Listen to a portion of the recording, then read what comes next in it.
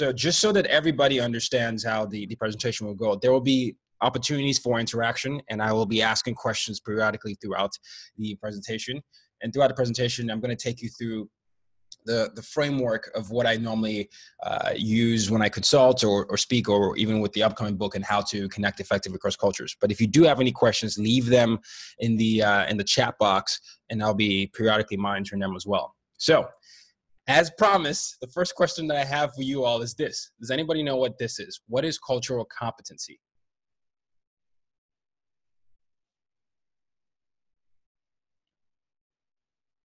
And I'll be looking at some of the answers in the chat box to see what you all are thinking.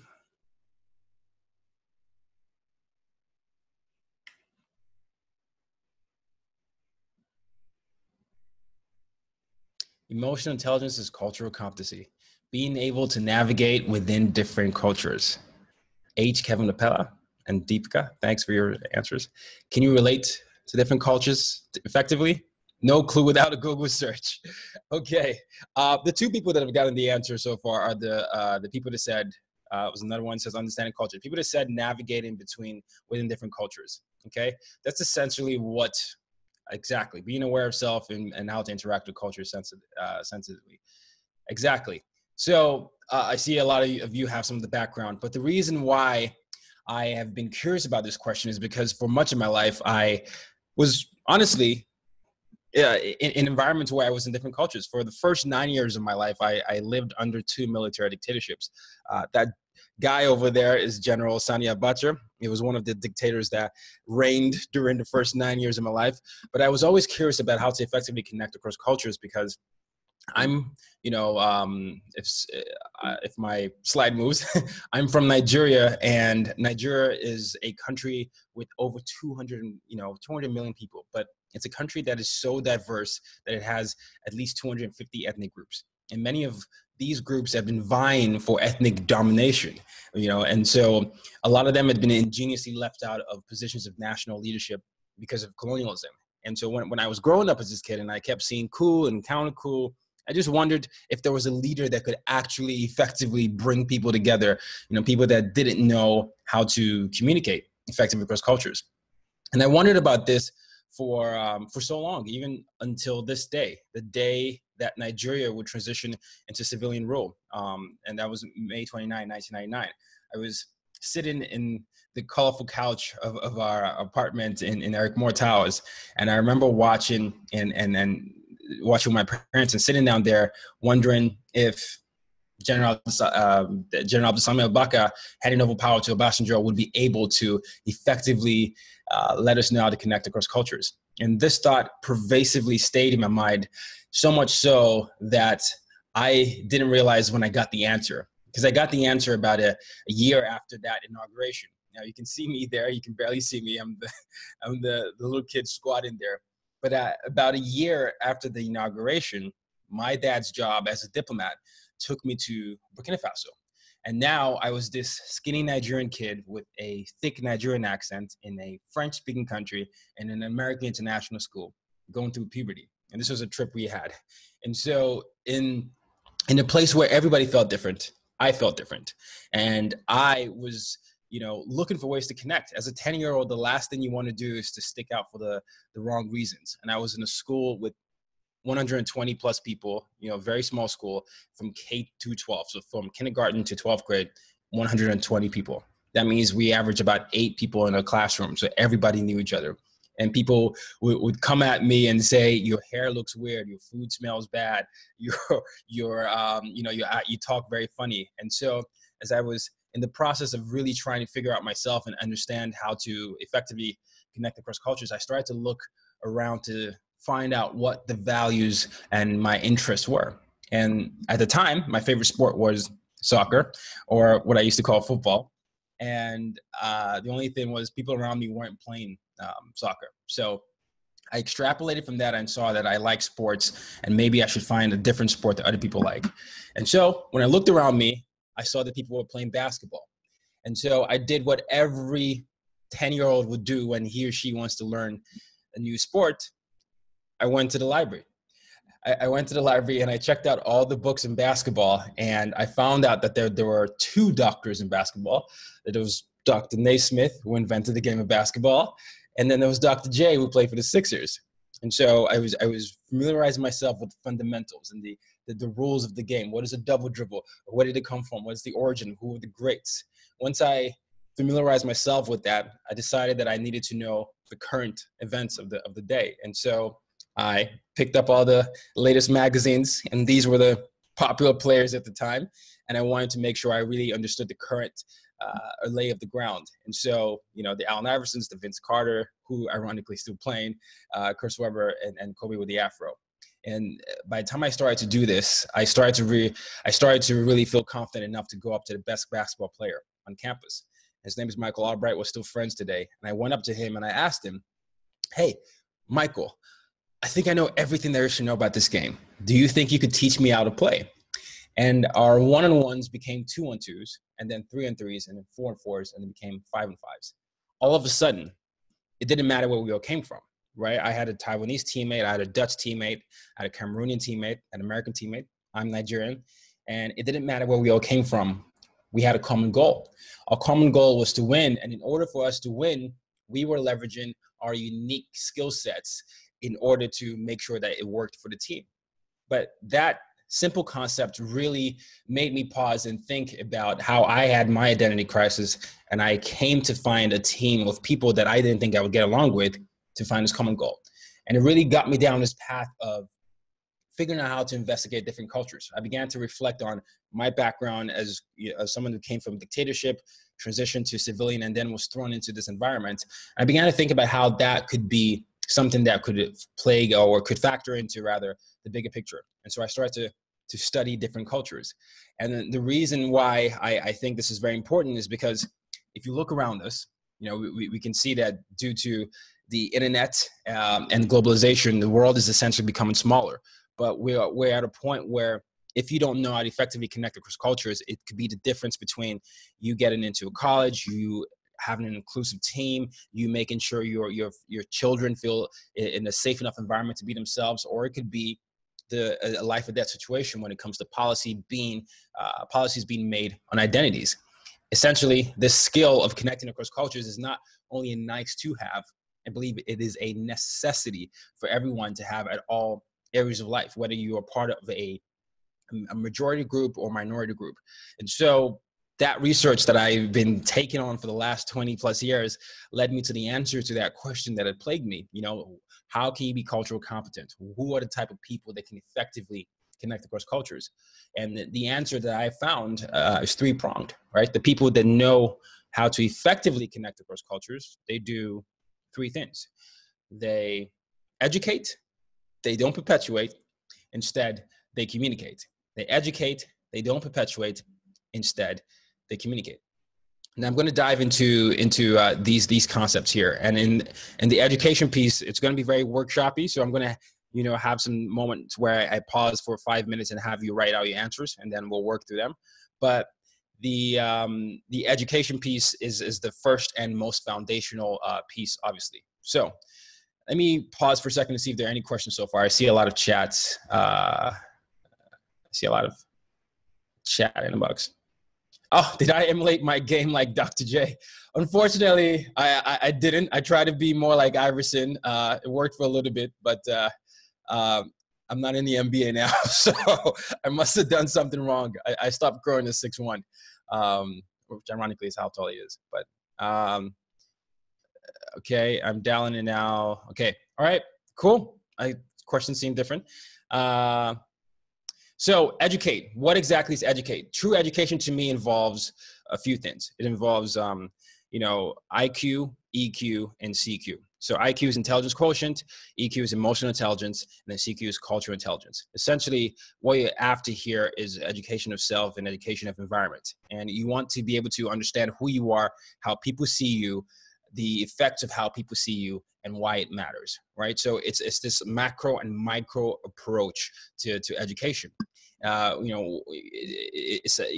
you don't understand how you are and what the effects of your actions are, you become this person that is unintentionally creating insider and outsider dynamics. So the first ways that you can eventually learn how to do that is to obviously master yourself, as Lao Tzu says. And then the second way is to become a great detective like these two, which is master your environments. So let's talk about mastering yourself. If you ever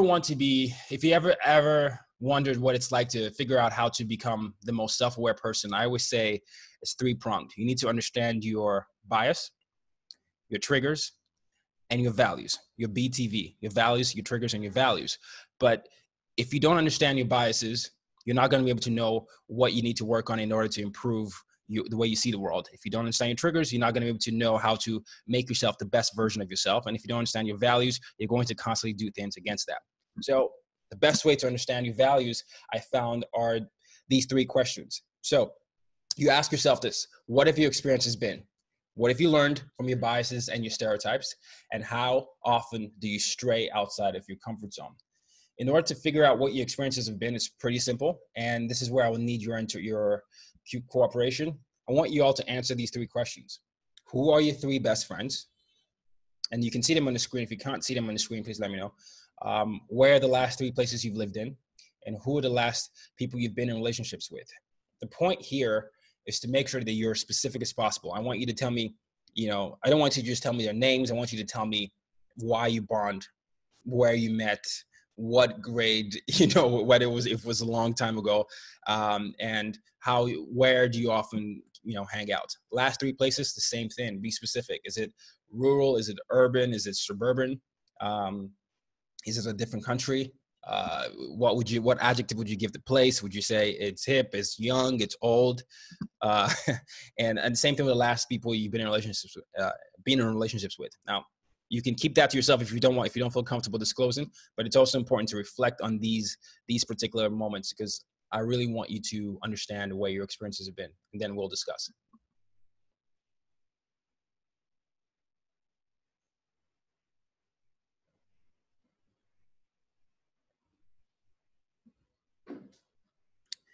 Okay.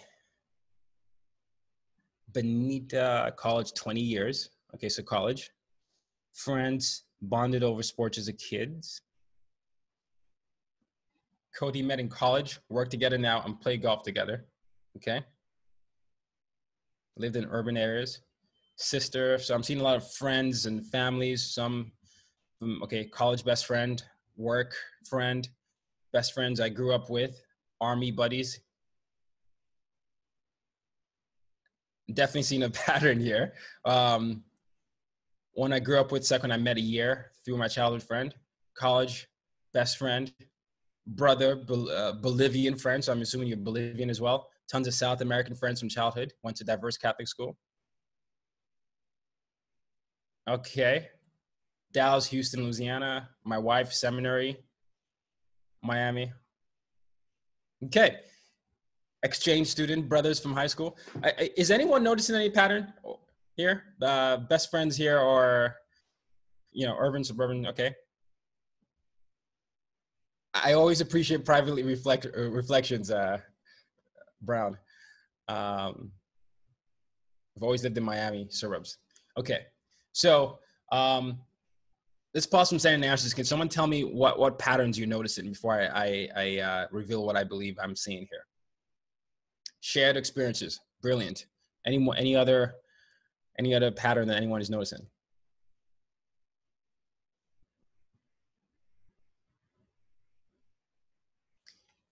Nobody named.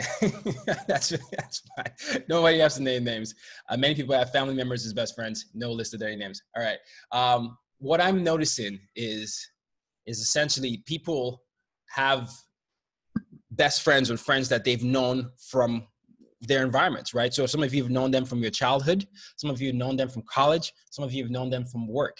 Essentially, the places that you have been in have defined a lot of what your experiences are, right? So your worldview, a lot of times, whether you know it or not, is being conditioned by the people around you. And so if your friends have been the same people through high school, through college, through all that, it's not a bad thing or a good thing. There's no good or bad place of that. It just means that you are constantly in that environment, and you might not have been able to see other experiences, or you might not have understood how other people see the world, right? So if you surround yourself with the same people, which is not good or bad, it just means that, hey, maybe your worldview has been shaped by that. And I say this because I believe that we are in a conditioned world and not an intentional world.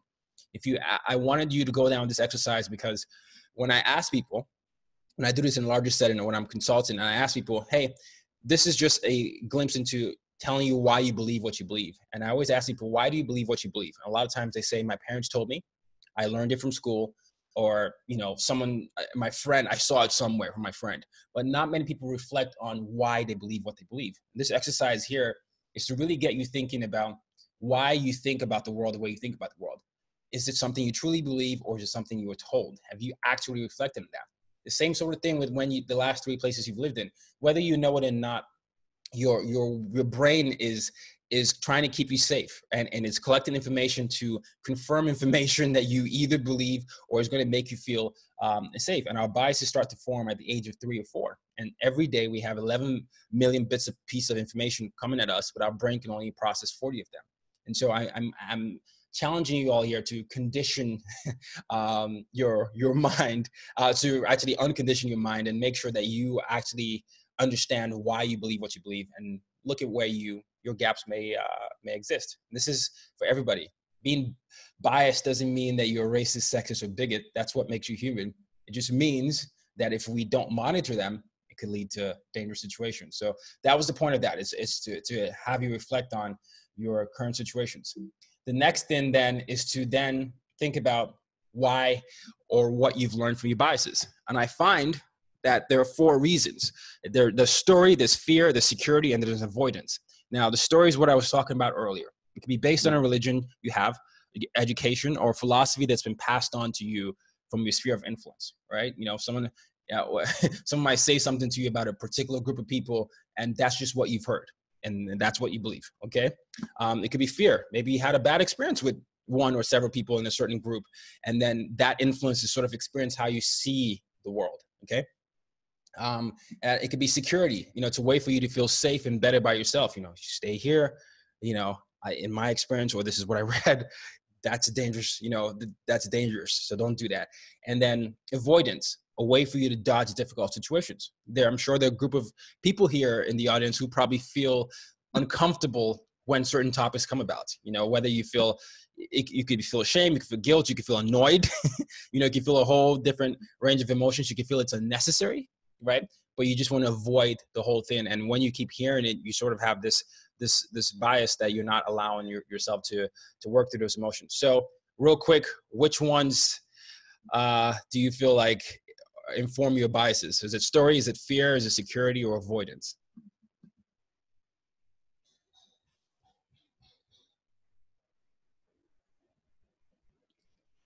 All 4 of them. All of them, caps. All 4: avoidance, story, fear for sure. Can someone share a story of fear? Yeah, or actually all of you, if it's, you know, I can't see your faces, so don't worry, there's a level of anonymous here, but can you share stories beyond what they are? So if it's story, what's the story? If it's fear, what is the fear? Once again, we're creating a safe space of no judgment. No one's going to be mad here if you say something.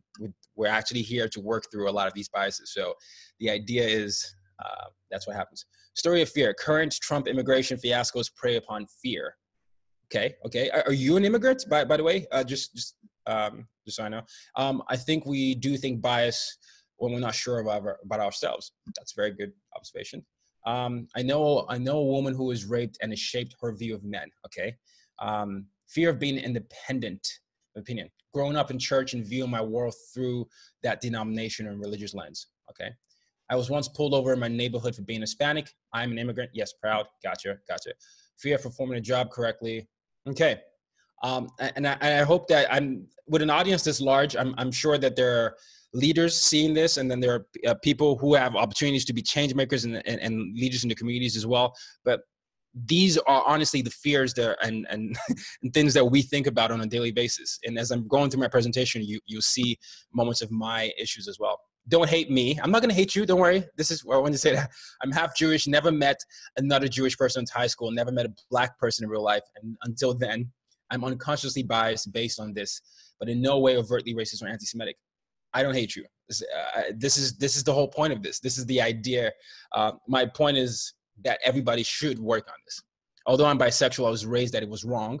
For a long time, I had a bias against gay people. I learned better, but it made for a tough and torn existence.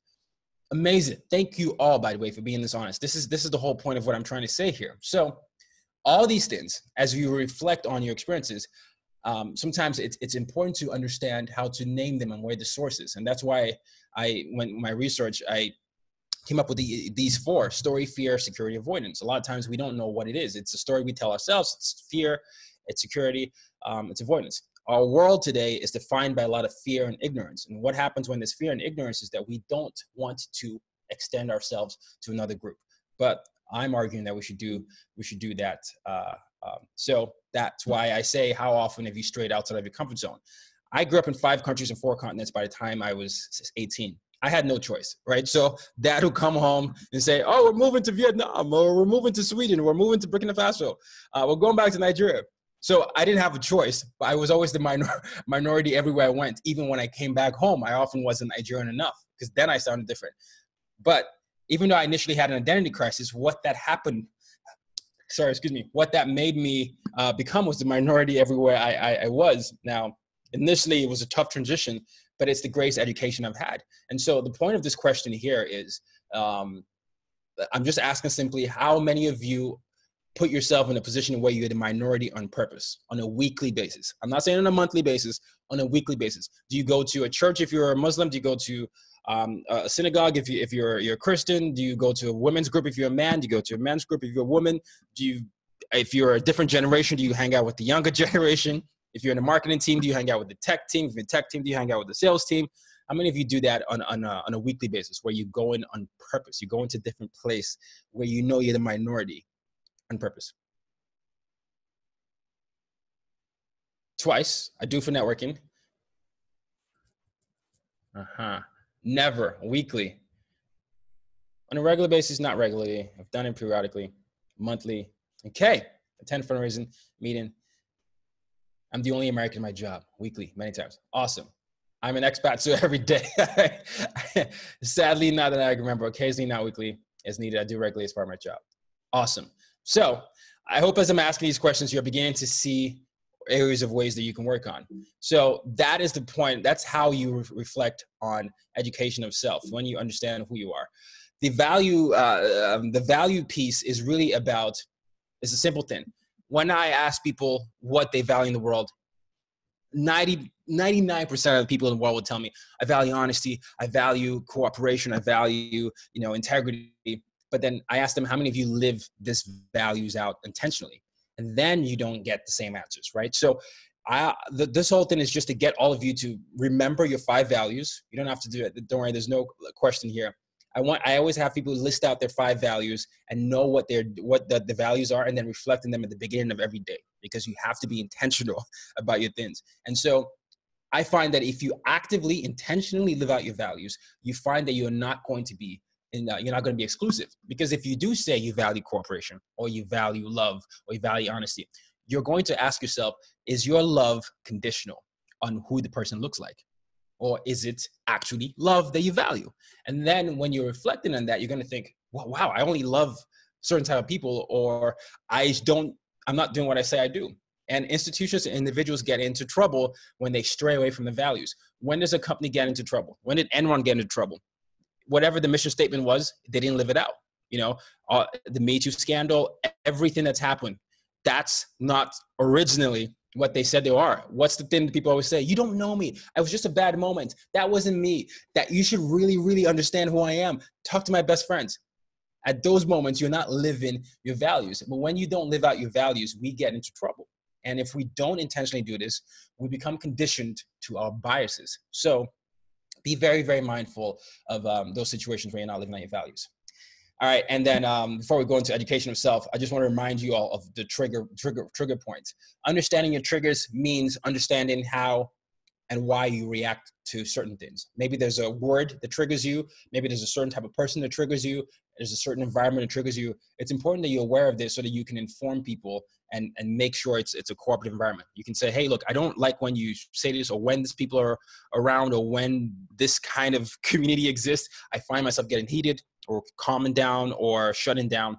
And communicating that allows you to be able to figure out safe environments for yourself. So it's always important to be self-reflective of that. The next type of education is education of self. These are supposedly two of the fictional greatest detectives of all time. Some of you might think Batman is real. So I think Gotham is real. I live in Gotham. I'm in New York City. I'm basically trying to say that we need to become better observers of what's going on, essentially. And the best way to do that is, I learned this from my dad as a diplomat, is essentially to learn how to collect and gather information, to become an active listener, and to become a part of your community. Learn how to collect and gather information, become an active listener, and become a part of your community. Now, that's my dad on the left with the president of Nigeria. And as a diplomat, his job was to go into different environments, collect information, and essentially bring it back to the country. So if you got posted out, how does Nigeria's interest in Vietnam advance our domestic and international work here? And I used to pick up on this because when I was young and we always moved, my dad would have this habit. He would flip through the newspaper, first of all, he would go through the news stations. So he would start off with CNN, then BBC, then the local news station. And then he would flip through the newspaper. That's when people used to read newspapers, okay? I find that we don't do that with paper anymore, but he would go through it from cover to cover, and then he would drop the table and maybe leave it for us for crossword puzzles. And then I'd ask him, Dad, why do you do these things? Why are you always doing this? This is like clockwork for you. And then he'll look at me and he'll say, Akintayo, the world is bigger than you. And if you want to succeed in it, you have to understand it. Akintayo. So the world is bigger than you. If you want to succeed in it, you have to understand it. It's one thing to spend all the time reflecting on who you are. It's another thing to understand the environment you live in, okay? So you've now had information about your biases and why you feel the way you feel. How about you start collecting information on several groups that you might not understand so that you can humanize them? A lot of times we dehumanize people whether we know it or not. So how can you do that? You start to actively listen. As you're collecting information, you can do that through podcasts, through books, through watching documentaries, to actively asking questions. And when you're asking questions, make sure those questions are not leading questions. They're actually open-ended questions. So questions to clarify, to show interest, to reflect. Don't ask a question where you expect the answer to be something like, for example, I could say, well, Yankees are the greatest team of all time, right? That's a leading question. I'm just basically saying Yankees are the greatest team. And if you say anything else, I'm setting you up for, you're wrong. You could say, tell me more about why this team is your favorite team. What is the history? How did you come up to love this team? And what happens when you allow people to tell you stories is that you get an insight into who they are. Someone could tell you, I've always loved the Mets because, when I was a kid, my dad did this. We came as immigrants, and, the Mets being based in Queens, it was the most diverse part of New York. And then, it gave me this sense of family. And then you understand, wow, this person loves family. This person's an immigrant. This person, is close to the family. That's very different than you saying, oh, Yankees is the great team, right? So figure out how to ask those open-ended questions and also collect and gather information. We have to continuously collect information in today's world. And then understand the current events. In different parts of the world right now, many people don't know how the same set of laws affect different sets of people, right? A lot of times you hear people say, well, I don't know, I've never been affected by that. But we need to understand who our elected officials are, and not just every election cycle, but understand the people that make up that make the rules around us. What do they stand for? Who are they? Where do they live? And also the demographics of our neighborhoods. What is going on around us, right? We can't act oblivious anymore. It's a situation where it's very important for how we raise our kids, how we open businesses in new environments, and how we decide who to interact with as customers. We have to have an understanding of people that we interact with and beyond the surface level. And so when you do that, that means you become, an active member of your community. What are organizations you can join? You can volunteer. And how can you make sure that you are embedding yourself into that community? I'm going to look through questions here before we go into the don't perpetuate, but I just want to see some of the thoughts that's going on right now. Oh, love the quote from your dad. Great summary of communication tools. Thank you. I think that it's easy to date a lady through Instagram, unfortunately. Okay. Go to nightclub and approach. We have to dissect that because I want to know what you mean by that. And approach girls to seem unreachable twice per month. Okay. So, okay, this is answering those questions about. Okay. All right. Okay, cool. So that's the educate. Now, the don't perpetuate piece is essentially talking about how we don't perpetuate systems of oppression and and racism and things like that. So systems of oppression essentially are things that the world has been defined on. And so I'll give you a story. When I first came to the United States, I was this 17-year-old kid, right? And I was this kid with a mostly American accent because I had grown up in different parts of the world. And I came here for college. And I remember the predominant argument that I had with people was that I wasn't African American. Everybody thought that I was American. And I would always tell them that I'm Nigerian. They'd be like, no, there's no way you're Nigerian. Wait, you're African, dude? Your English is so good. And I'd be like, well, what do you mean my English is so good? I'm like, we were colonized by England. But no, you don't understand. Your English is too good. There's no way you can articulate this way. And then we'll go back and forth. And I'll have to explain to them what colonialism was. And now England came a while ago and decided to carve out, Africa with France and Portugal and a lot of other countries. And then because of that, I passed on, they definitely picked on English. But I also grew up in different parts of the world. So my accent then became more ambiguous. And then up in nowhere, this kid came out, he started carrying this imaginary baby. And then we didn't know what he was doing. He just said, Nantigamnia Bagati Baba. And that was what he was doing. He was reenacting the scene in Lion King and essentially informing me about his experience with Africans based on what he had learned about Africans. Now, I initially was mad when I kept hearing this from my teachers, my roommates, and my friends, because people all of a sudden seemed to think Africa was a country. And I had to explain to them there's 50 countries and it's different pigmentations. It's not just, black people tell me I should be blacker, you should sound different. I should be sleeping with monkeys. They asked me if I lived in the hut. All these things were coming out there. And I started to reflect, like, where are people coming up with these stories? But it's from what we were discussing earlier. It's how you educate yourself. But what happens when someone in your circle of influence sees that, right? So if someone's brother or sister had seen what happened with me, they go on to their friend group, right? Especially if you're young, fantastic stories spread quicker than, true stories. They go, yo, I just met this guy from Africa. He is the real life Lion King. He sleeps with lions and he's Nigerian. And that's a real story. And then that person goes and spreads that. And that becomes a story. And that becomes a story that by the time you become someone that can hire someone, you have this thing in your head that an African is not an educated person. And so if a name comes across your screen and you see that name, you think that means there's a level of barrier of entry that person is not going to speak English. And so you don't have to deal with that. And then you file that away. That's a long way of saying that. And so the best way to understand how to stop perpetuation are these three things. You have to understand what identity, privilege, and power dynamics are, and then know the consequences of ignorance and fight disinformation. I have to speed through it because we're almost done here. But these concepts, identity, privilege, and power dynamics will be explained shortly. Where we go. The thing with identity is we live in a world that likes to place people in identities. We just heard of a story of someone who defined themselves as bisexual. And so person grew up knowing or in fact being told that one was wrong, and so felt this bias towards people that were gay. Now the idea of that is when you sort of give one person only one choice to be this identity person, we get into this problem. We have to look at people through a multiple identity lens. We are more than one thing, right? We're more than our age, our gender, our religion, or sexual orientation, or socioeconomic status. But if you start defining someone through an age or through religion or through something, we miss out on the full spectrum of who that person is. And so that concept allows you to start making it easy to perpetuate systems. Now, if you're someone of privilege, now I'm not talking of privilege. I know this is a trigger for many people. I'm not talking of privileges and wealth.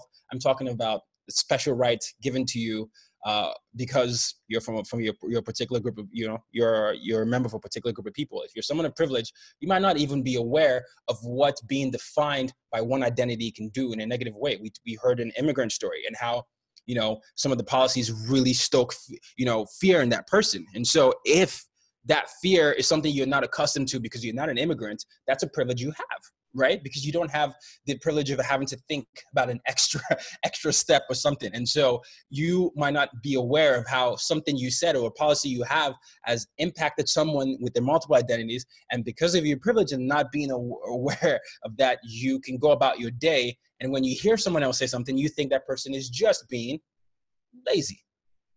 So these are things that we have to understand. And when you think like that, it's because you don't understand the power dynamics. Now, there are different power dynamics in different places. Power dynamics is just the way different people or groups of people interact with each other based on power. Now, it could be male, female. It could be the CEO versus the entry level. It could be brother versus sister, your older brother, your older sister. Everywhere, every institution, family, schools, workplaces, there are power dynamics. But understand the power dynamics that exist. I'm not saying you should switch the power dynamics. I'm saying you should understand the power dynamics and what that can do. Because a lot of times people in the power dynamics might not be in tune with people that are affected by it, and they might not know when someone's being silent out of respect or out of fear. So it's very important to just be mindful of that, right? And make sure that if you're someone that's in the power, that has the greater power dynamic, you understand that you're going to create opportunities for people to share dialogue. So that's one. So some exercises, I can't go through these exercises because we have to speed through here, but I would ask yourself to think about where your identity starts. I'll just say, where does your identity start? Everyone reflects on that. I want everybody to do that.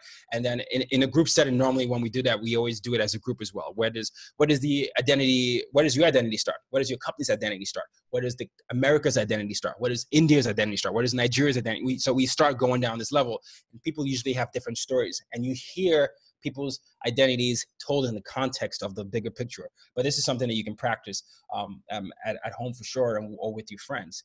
And then how often? This is a question that can really come with your privilege. I run a masculinity workshop. And so I ask this question often. I say, how many people feel safe enough to walk at night after 9 p.m.? And more often than not, a lot of the men raise their hand and the women don't. What a lot of the men didn't understand initially when I did this workshop is that, after 9 p.m., even though it's not late, essentially, it was like, it's just, sometimes it's when it gets dark in the summer, or, after 8, for example. That means that you get hollered at. That means you get followed. That means you feel like you can be harassed. You feel like you have to take Ubers because if you walk, it's going to be, constant problems. And the idea of not thinking about being followed, being harassed, or having extra costs, or having your friends know your pin location, that's a privilege that males would have in that dynamic, right? When you ask yourself, how often do you have to think about something? It's really to get to the point of, hey, how often do I have to worry about cops stopping me? How often do I have to worry about people mispronouncing my name? How often do I have to worry about explaining that I speak English? Ask yourself all these questions until you can't have an answer. And when you do that, you are aware of the degree of privilege that exists. Privileges doesn't mean a good or bad thing. Sometimes I've been annoyed with how the discussion goes about it. There's no blaming here. I'm not blaming anyone. It's just understanding this idea of how privileged you are. You can be privileged and oppressed at the same time. I have a male privilege, right? For example, and I could be, as an immigrant, I could have some things that I have to explain extra, or I could have a passport privilege because I don't have an American passport. And so I have to go through several lines all the time when I go to the airport. That happens to me often. But understanding that you can both be privileged and oppressed is a very important concept because it plays into that multiple identity. But if you do have privilege, that means you can have an opportunity to solve a problem. So I want everybody to understand how they can be part of this. The consequences of this is what I call the insider-outsider dynamics, right? So if you look at this poor little sheep here, only one that stands out here. Now, in an insider and outsider dynamics, what happens is the insiders are not usually aware of what's going on or the privilege that they have. And so they feel like the system maximizes the voices, and they're like, hey, I did the same thing you did. I came here and I'm fine. And the outsiders sometimes feel like they can't fully express themselves, and so they suppress parts of their identity. And then when something happens that triggers them, they could, blow up or just retreat further. And when you experience someone that is an outsider in that form, where they're quiet or louder, you use that to define them. And then it becomes this thing where, no one wants to say something because they don't want to lose their jobs. And you as an insider feel like, oh, why aren't you working as hard as I am? So it's very important to understand the importance of safe environments. And these are some examples here. In Northern Ireland, we understand Catholics and Protestants. This was particularly something that was huge when I was younger. The Hutus and the Tutsis in Rwanda, former Yugoslavia, Bosnians and Serbs, politics in America, Republicans versus Democrats, the way Americans define football, Patriots versus everybody else, or Cowboys versus everybody else, gender, male versus female. This could also be middle versus working versus upper class. Okay, so that's one way, and there'll be many more opportunities to answer questions. It's 2:45, okay? Another way that we perpetuate systems is through this disinformation. The story that those people were telling themselves about Africa was based on disinformation, right? It was a story that they had heard or they had internalized and turned into something to define a whole group of people. Now, we also saw here in America during the 2016 elections how there were actual disinformation campaigns on several sides where people would say something that would, basically be fake news or propaganda, and it would be used to tell and perpetuate a certain narrative, essentially to create this echo chamber. And there's Google had to shut down over 200 of its sites because of campaigns like this. But also there were so many people, there's statistics that showed so many people sharing and resharing things based on the headlines alone and not reading the actual contents of that. And when you get into this area of, I just need to have this confirmation bias, I'm just going to share what I share, I'm going to say this, and see that candidate is this candidate is that, we become the worst fact checkers. And what I'm open here for you to do is to understand that perpetuation only also comes from when you're not being a great fact checker. And ways to do that are to, one, pay attention to the URL and the domain. A lot of times these domain names are masked to look like a certain news site. So just simply do a quick check. Oh, is this CNN? Is this Fox? Is this MSNBC? Is this, just check it out. Just cross check. Look at the About Us section. If any reputable site that is providing information should have an About Us section, right? And it could tell you why they believe what they believe. Who are the people behind the site to understand that? And then look up quotes in articles and validate them. Just like when you were in school and you had to validate and you had to source, it's the same sort of thing we have to do, right? Just validate these quotes. Anybody can attribute any quote to any person, okay? And you can use sites like Snopes.com, factcheck.org, PolitiFact, MediaBiasFactCheck.com. These will be sent to you later, so you don't have to take any notes. But these are sites that basically check for myths and things to perpetuate stories, okay? Then it all comes down to the summary. I want you to all avoid conversations that feel intended to hurt each other, essentially. That's how all these stereotypes become really problematic, right? People see the world through lenses, and many times you're not aware of the influence you have. Everybody wants to be part of a group, and if they see you and they respect you, they respect your opinion. And if your opinion is based on a false story, that's a dangerous thing. Avoid contributing to false stories. Break out of your echo chambers on purpose and create spaces of belonging. Make it known that it's okay, right? You think this, I think this. We may not always agree, but hey, you can be yourself. I don't want you to feel like you can't be yourself, all right?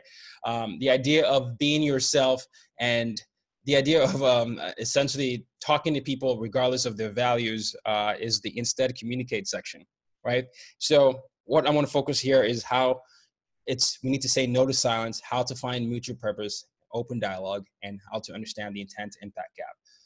This man once said, our lives begin to end the moment we become silent about things that matter. And so this idea of being silent because we're uncomfortable or we see something wrong and we don't want to say something, it can be dangerous. Silence can be violence many times. So I want to encourage people to do something much more. Be uncomfortable and speak up, right? And here's how you can do that. Whenever you find yourself in a situation where you're arguing with someone, you really disagree with someone, it could be a workplace, a family member. I always ask people to ask themselves this question. What do I really want the outcome of this conversation to be? How do I want to comport myself as a result of this conversation? What do I want from the other party? And what do I want from the relationship moving forward? You ask yourself these questions. They help you center yourself. But then you ask yourself that last question again. I just put there. How will I behave if I really want these things, right? If you want those results that you've answered, you will find that you'll have to arrest your ego here. You'll have to stop and pause.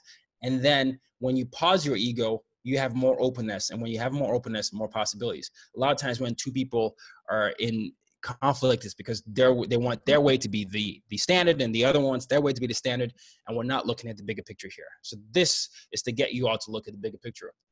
Another way is obviously this thing called the yes and. Now, if I don't know how many of you are improv lovers, but improv, this is a technique in improv, and improv, comedians and a lot of actors go through this. It's essentially a protocol where a scenario is presented to you, and your job is not to belittle it, to negate it.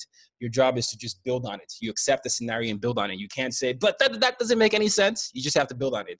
And so that concept of listening to someone and then building on something is a way for you to get to a conversational approach as opposed to an aggressive approach. You don't have to agree with it, but you can always ask. You can always find what their values are through more questions and saying that. And at the end of, I could give an example. Two people there are two people. One person likes Cristiano Ronaldo and another doesn't. Okay, so the person that hates Cristiano Ronaldo says, I hate Cristiano Ronaldo, is too selfish. And then the person that likes Cristiano Ronaldo can say, wow, so I appreciate that you value selflessness. Here are some ways that Ronaldo practiced selflessness. And then the other person says, yeah, but, I still feel this way. And then you can go back and forth, but that person's tone will be coming down as you go back and forth, where at the end of the conversation, two of you might not agree, but that person has more information on how maybe his thoughts on Cristiano Ronaldo are unfounded, and you have more information, but maybe how Ronaldo can be selfish, right? And then both of you then have a decision to make, whether you agree or disagree. So it's a very conversational approach, as opposed to, you suck, you like Cristiano Ronaldo, you're just like everyone else, you're just like him, all right? So that's a different approach. And then another way is what I call the architecture of communication model. And real quick, architects are some of the most fascinating people. I love studying architecture. I love studying skyscrapers. But the way to come about is because they have to have relationships with contractors and clients. And essentially, a client approaches an architect and says, this is what I want. Architect designs that, and then he does research. It does research to see if that design is something that's actually feasible. Is it going to meet the environmental standards? Is it going to meet the law? Does the mayor has certain roles? And then based on that, he adjusts, and then he or she has to consistently communicate with the contractors as well as the client to tell him or her what's possible or not. And that's the way communication should be, right? It should be this fluid concept where you hear something, you might have a thought, you research, you adjust if needed, then you consistently communicate to make sure that there's everybody is feeling heard and understood. Because the single biggest problem in communication is the illusion that it is taking place. And that's a quote from George Bernard Shaw. And I'm reminded of, a quote from my favorite comedian, one of my favorite comedians, Hassan Minaj. Trevor Noah is my other favorite comedian. But he was recounting a story in which his father, was really telling him that, because Hassan had a moment where he was just frustrated and said, "What's the point? I'm Muslim Indian, and what's the point of even trying at this point?" And then Hassan's father said, Hassan, your courage to do what's right? Your courage to do what's right has to be greater than your fear of getting hurt. So Hassan, be brave. Hassan, be brave. Your courage to do what's right has to be greater than your fear of getting hurt. So Hassan, be brave. Hassan, be brave. We're all going to make mistakes in this communicating across cultures. But what's the bigger picture? What's right? How can we learn how to communicate across cultures? How can we make sure that we're not disconnected when we're hardwired to connect? How can we make sure that we are able to create the safe environments to literally save our world despite our values? History is made by those who have the courage to act. And so my advice to you all is to really reflect on how you can, educate, don't perpetuate, and instead communicate.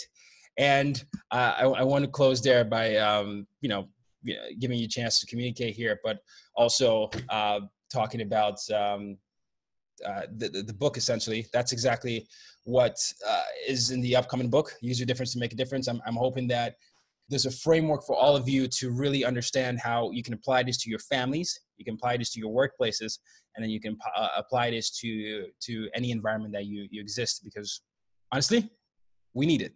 So thank you very much. And I'm now open for questions.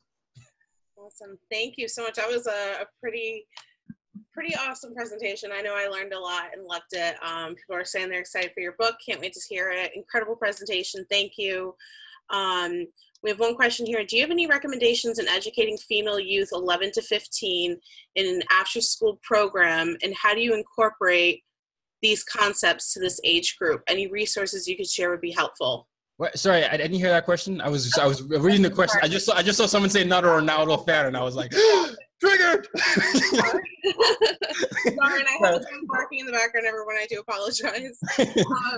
Do you have any recommendations in educating female youth 11 to 15 in an after-school program? How do you incorporate these concepts to this age group? Any resources you could share would be helpful. So I find that with, if you look at my story when I was 10 and I found sports, right? I find that whatever your interests are in these groups, if it's dance, if it's sports, if it's all that, that can be a good tool to really teach cultural,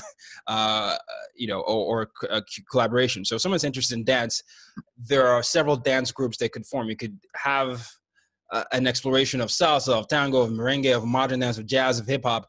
And the reason why I'm saying all that is because the different sorts of people that hang around these dance groups. But what happens if you put the same age groups in these different types of groups based on a common goal, which is dance, you're going to find cultural connection, but also just lifelong bonds that can be formed. And the reason why I'm saying lifelong bonds is because when I asked all of you questions about who your best friends are, a lot of you said it was based on shared experiences. And so you want to create more opportunities for those shared experiences. And it's by extrapolating the interest and thinking about it in the bigger picture, and then partnering up with different organizations. Many organizations would say, I have all these kids, I don't know what to do with them. Let's find something to do on a daily basis. Maybe we can create that. So thinking about it from that way is, it's something to be good. All right, so we have like 2 more questions here. Do you see all things as relative? Where is it? All things as relative to a culture, a people group, be them more moral or behavioral? What becomes the standard, your values or all values? That's such a tricky question. I feel like, I definitely think that there's some things that are good and bad. Like killing someone, for example, is bad in my opinion. The thing that I consider my value is this freedom of expression, right? It's very obvious from my presentation that most people can glean that I'm mostly liberal, essentially. But I have conservative friends, and I don't believe in shutting someone down or not allowing someone to say the words, but I'm still able to say my things. And I think the dangerous part we get to is when we start saying that our way of seeing the world is better than the other way of seeing the world, in terms, and then make policies based on that, right? So you can think a certain way, but never let someone feel less than human because of how you think. And I think that's a tricky balance, right? So we had a great example with the person who was bisexual. They basically were saying that gay people were essentially, people that you shouldn't be friends with. And that was something that was internalized by the person. And so when we have those type of systems, it becomes dangerous. So I say, find a way to have open dialogue. I think there's way much more to be learned from your values and whether you can even adjust your values than legislating your values as the standard. I think when it comes to standard, we mostly agree on safety of citizens and we mostly agree on making sure that we don't kill people. Those are universal in those sense. But when it comes to how people think, let's not legislate one way of thinking over another without actually understanding who we're affecting by the law. Awesome. I have 2 really great questions, and then one question on how they can find your book. You know, someone found it on pre-order on Amazon. Yeah, pre-order. Yeah, it's on everywhere books are sold. Amazon, Barnes and Nobles, anywhere in these stores. But yeah, if you go to Amazon.com, you type in "use your difference" to make a difference.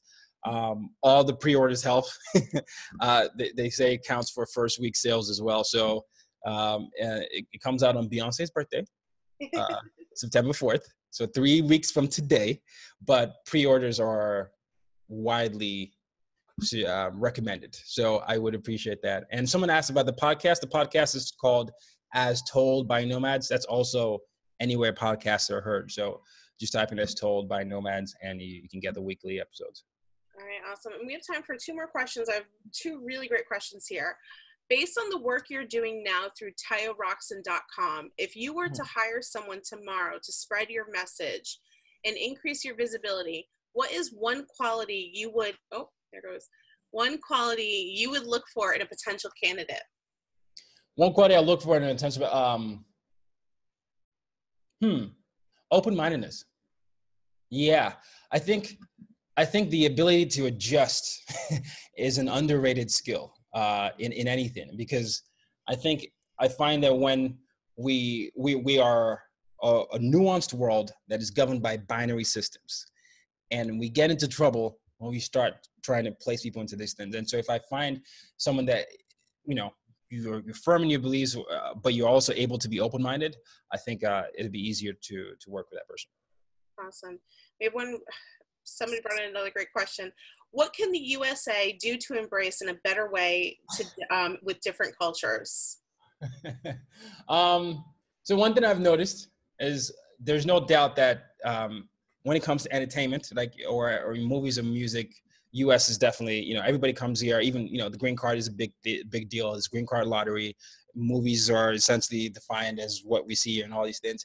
I just think it would be important for education systems to focus on the other sides of the world as well, because I have found that every time I tell someone I'm Nigerian, it's not even just in the college setting. People are always surprised that a human can come out of my continent and function essentially. And so I just think it's more about teaching history in its full context, right? I've talked to a lot of people who think that Black history starts from slavery, and I always have to tell them that there's a lot of history beyond that. And so if you teach history in its full context and you have a foreign affairs component to your education system, I think it's going to widen people's perceptions of the world. And so that's a systemic thing. I think that goes from kids to adults. Awesome. So I think that is everything right now. We just, we had one last question here. Who are your heroes in this area? My heroes, well, my hero, everything that I've done is from the late Nelson Mandela, biggest inspiration for me, and Oprah. Those are my inspirations as I was 10, 11, 12, trying to figure out. And, you know, if anyone knows the late Nelson Mandela's story, you know, he was fighting for freedom. You know, initially was more aggressive in his campaign. He got jailed for 27 years. And then he came out, and a lot of people expected him to basically retaliate and say, now, okay, you're this war hero, you're this hero, I guess, this national hero and international icon. You're going to like make it this way, right? But he found a way to work through that. And I've always been fascinated by the idea of how, even though you've been oppressed against, you can think of the bigger picture and understand how that actually makes the country better. And I think we need to become more macro and bigger picture thinkers. I think a lot of times we're too short-sighted, and I think we apply that to climate change, we apply that to racism, we apply that to everything. And we don't try to help things that are looming 15 years from now. And I think if we have that mindset of being a bigger picture thinker while also applying micro principles, we could be in serious danger. Yeah. Awesome. Well, thank you so much for such a phenomenal presentation. I hope everyone on today's call found some extreme value in this presentation. If you have any more questions, I'm going to be sending out a follow-up email. Yeah. Provide a couple of chapters from his book as a sample, and then send some links out and some contact details. And then a copy of this presentation as well too will be coming out to you guys. Oh, and sorry, I didn't mean to interrupt, but if you have anyone ask questions, I'm Ty Rockson on Instagram, on LinkedIn, or reach out to me on anywhere, and I'll be more than happy to answer the questions. And thank you all for coming. Thank you so much.